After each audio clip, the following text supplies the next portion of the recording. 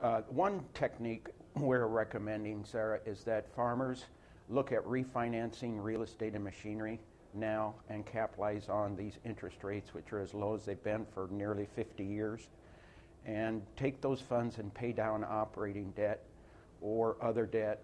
and thereby increase your working capital. This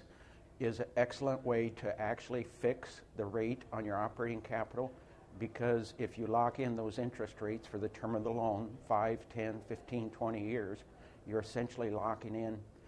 your operating capital debt for that term.